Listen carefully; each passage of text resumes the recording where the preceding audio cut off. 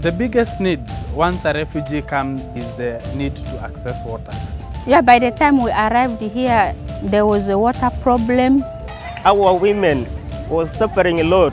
We could come and sleep even at the long queue. Initially, because of the chronic emergency, we were even at 3 liters per person per day. We used to rely strictly on water tracking. Sometimes the trucks don't arrive. Sometimes there's too heavy rains and you cannot deliver the water. The biggest challenge was the long queues, especially the women and girls when they are coming to fetch water. You would, on a daily basis, find 100 jerrycans in the queue. Sometimes many of them would not get water. There were rampant cases of diarrhea for the children that time. With the funds of the consortium supported by the European Union, we have been serving the refugees and the host community. Under water service delivery, we do optimize boreholes. We have installed 3 of these systems. Each system has a standard solar array area, so it's powering a submersible pump to an elevated tank.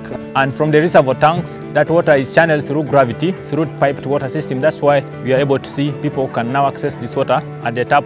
When the water was supplied in the area, they made a lot of water points in the settlement.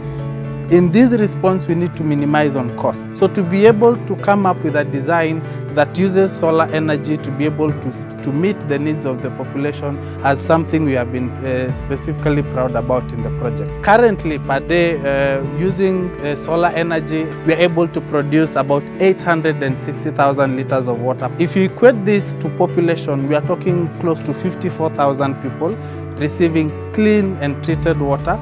Just with the funds which we have been able to receive as a consortium, we have reduced over $6,000 per day.